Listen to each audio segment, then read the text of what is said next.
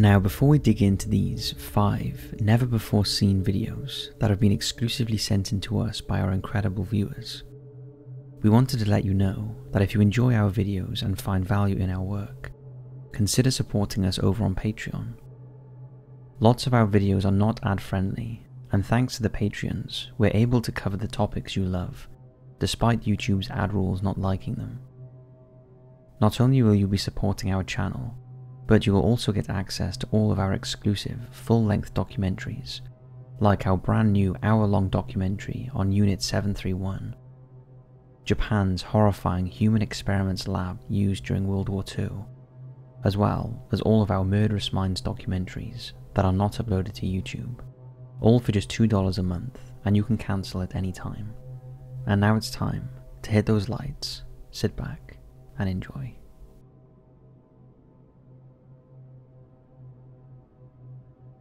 These next few clips were sent in by Locke, and he is convinced that something has latched onto himself and his fiancée and is now following them around. Locke is a skeptic by nature, but because things were getting a little too weird, he started researching the paranormal and performing experiments. Things came to a head a few years ago when he and his partner went to visit her sister in an extremely old building in Hastings, which is at the very bottom of the United Kingdom and is most famous for the Battle of Hastings in 1066. Locke had never been there before, but his fiancée had, and she was sure that it was haunted, as was her sister. So before their visit, they bought an EMF detector, which are often used by ghost hunters to search for fluctuations in electromagnetic fields, commonly attributed to a spirit's presence. Shortly after arriving at the house, Locke could hear noises and footsteps from the attic area.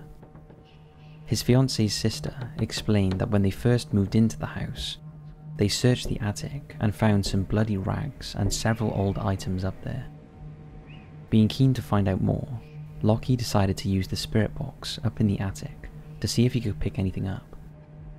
Well, we have here a part of that recording session.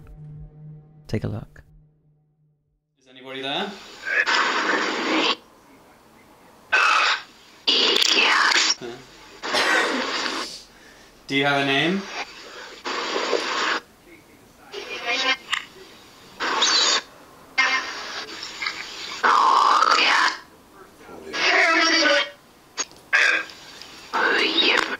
Are you close at all?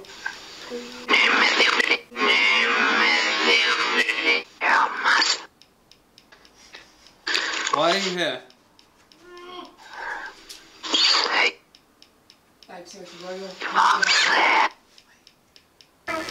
Where are you standing right now?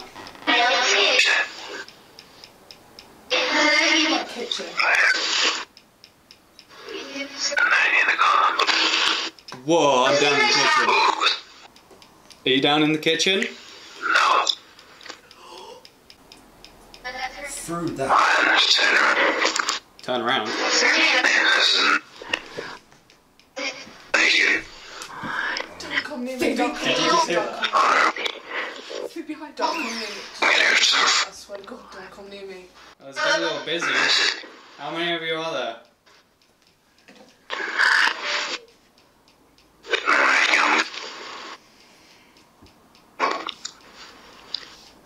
Are you near the stairs? I'm gonna walk around. If you could walk near the device, that'd be nice.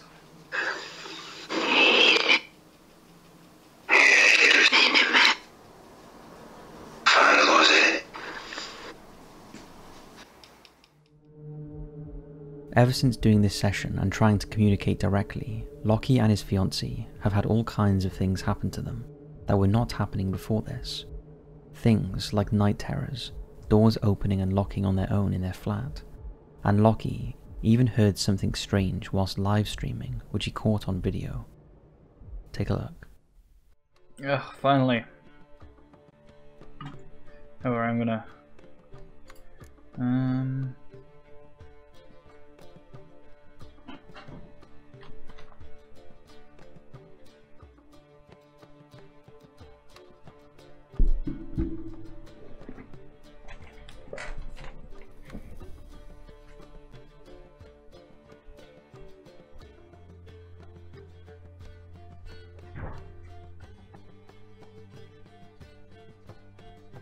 Nothing like indulging in a little bit of red wine whilst playing The Witcher 3, where I'm eventually going to be playing the Blood and Wine.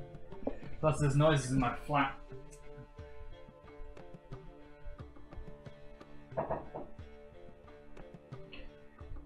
I'm getting pretty sure this place is haunted.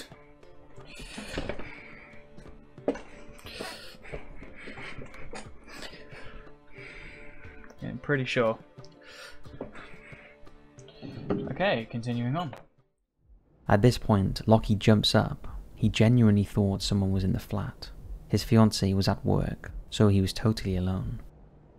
Now, what you cannot see in this clip is that when he went into the hallway, he noticed that the bathroom door was wide open, even though it was always kept shut. There are no windows or doors in the bathroom, nor were any open in the flat at the time. What you can see here is Locke checking the fridge to see if anything had fallen in there, but there was nothing. At the time, he shook it off and had a glass of wine, as he didn't want to embarrass himself whilst live streaming. But to this day, he is still not 100% convinced, although cannot explain the weird things that are happening. What do you make of it all?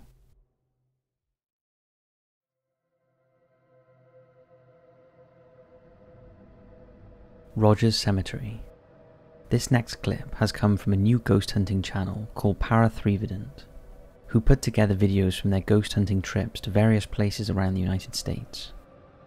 The team members are Bandy, Tobbs and Ree, and they use a variety of ghost hunting tools to try and get validation from the spirit world and prove once and for all that there is life after death. Bandy from the team contacted us personally, and we asked him, of all the ghost hunting videos they had done, which one was the most convincing. He sent us a couple of suggestions, but the one we think is the most interesting was filmed in Roger's Cemetery in Arkansas during a midnight tour of the graves. Now, we did a bit of research into the cemetery and found nothing remarkable. It's not particularly old, and it's a large city-managed cemetery with approximately 2,500 grave sites and no reported paranormal activity that we could find. That is until now. The team initially used a variety of equipment to try and make contact with the dead with little success. That was until they honed in on a couple of infant graves using a Kinect SLS camera, and something extraordinary happened.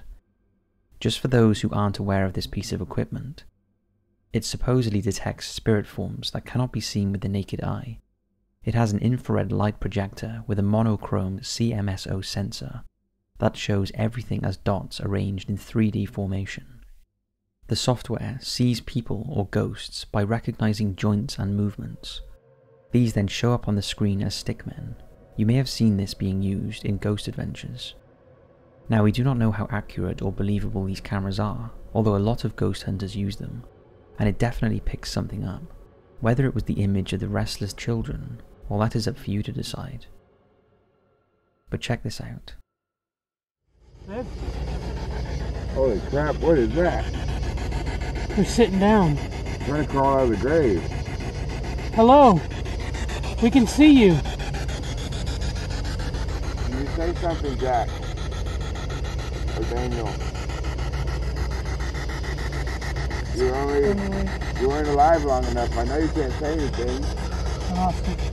He lived one day. It looked like somebody's sitting on the ground. One day. Pretty strange.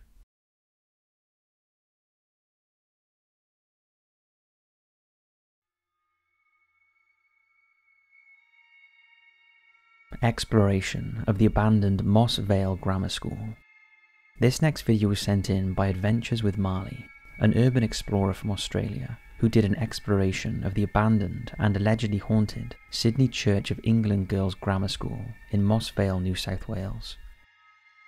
To give you a bit of background on the school, it was the place where Lenny Lawson fled to in 1961 after raping and murdering his neighbour's 16-year-old daughter. Lawson was a successful comic artist and the creator of The Lone Avenger and The Hooded Rider.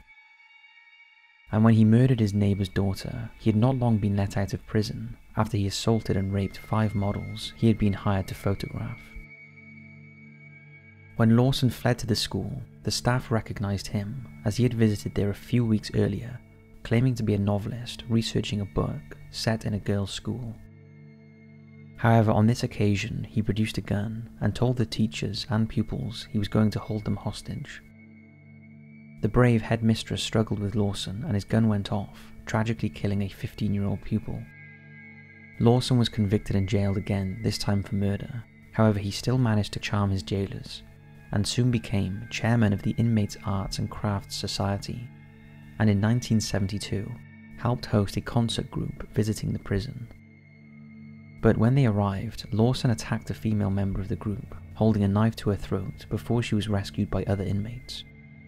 The poor woman was reportedly so traumatized by the assault that she committed suicide a few years later. With all this in mind, Marley and his team approached the building with caution, and after they explored it, they believed some of the unexplained events they caught on camera could only be attributed to the paranormal activity linked to the murder. Take a look. Yeah.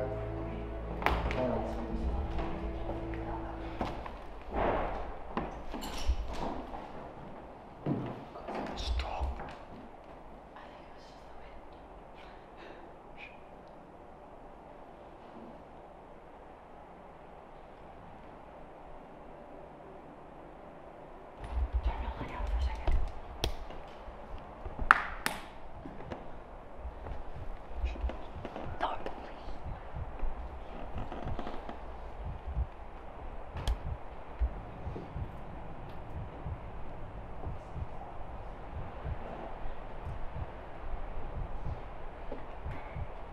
So we've heard a door slam, but it might just simply be the wind, but we don't know yet. So we're trying to be as quiet as we can.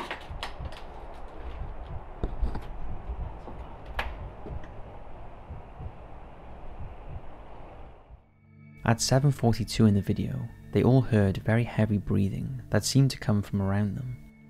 Although it's hard to hear on camera, they say it was very loud in person. They then proceeded to hear strange noises in the area. Go around, look. Go around there.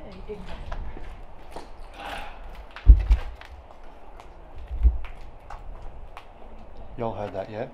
Oh, no, I don't like that at all. Dude. Sam. Come here. Just hold my camera. You're not gonna get murdered. Hold my camera. Just hold my camera. So I can do this.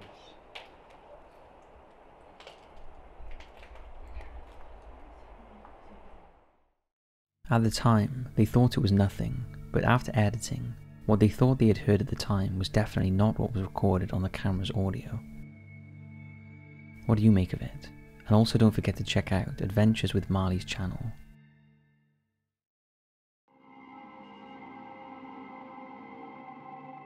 Haunted House in Kalamazoo.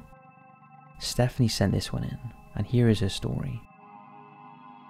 Everyone always knew that Stephanie's aunt's home in Kalamazoo, Michigan, there were strange things that happened. It was most definitely haunted. Her parents had stayed there for a short period of time, right after she was born, and both her mum and dad witnessed a rocking chair start rocking on its own. After about 10 minutes, the chair just suddenly stopped rocking. It didn't slow down, it just abruptly stopped. After Stephanie's aunt died, the family were packing up the house when her mum heard someone trying to open the basement door. At first she thought maybe a cat was trapped and went down to let it out, but there was no cat. Stephanie's stepfather also had a strange experience in the basement. He had just moved a big heavy box, and when he was done, he heard a male voice behind him say "phew."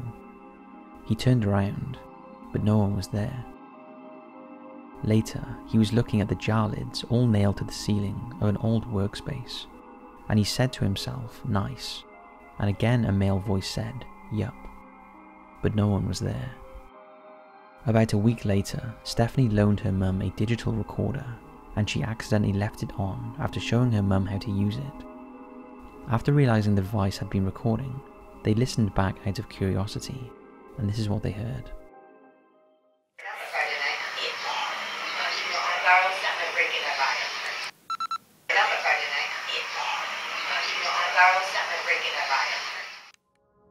You can hear Stephanie's mum say, "If I break it, I buy it." But then at the same time, you can hear a male voice that says 4 words that sounds like, be warned, he knows. Who the male voice belongs to is unknown.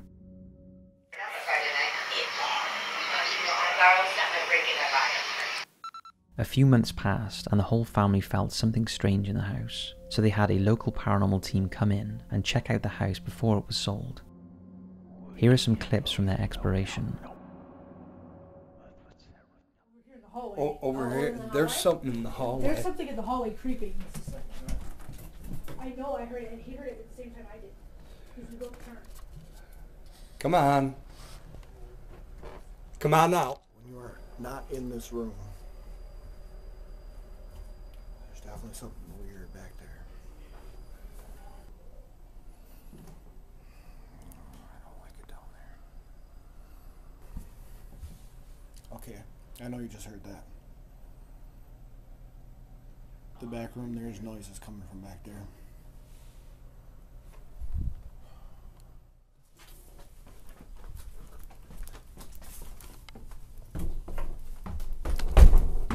Who's up here? Did you guys just drop something on the floor? Did you guys hear that?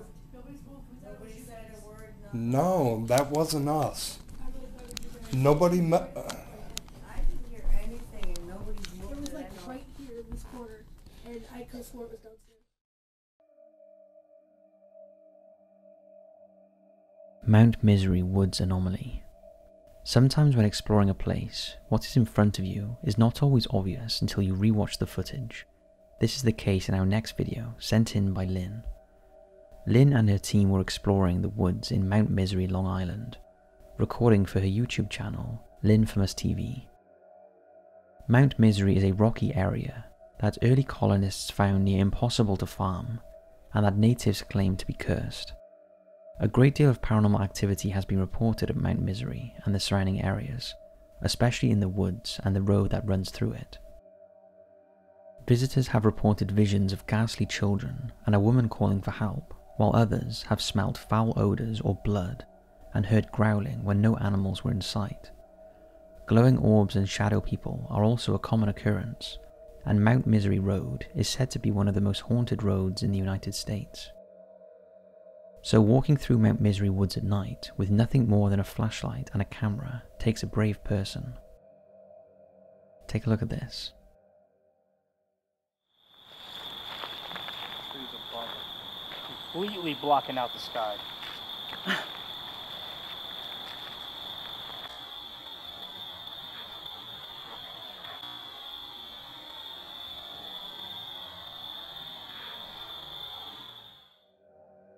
Did you see that? Well, Lynn didn't at the time, and only noticed what looks like someone's head floating across the screen after she reviewed the footage.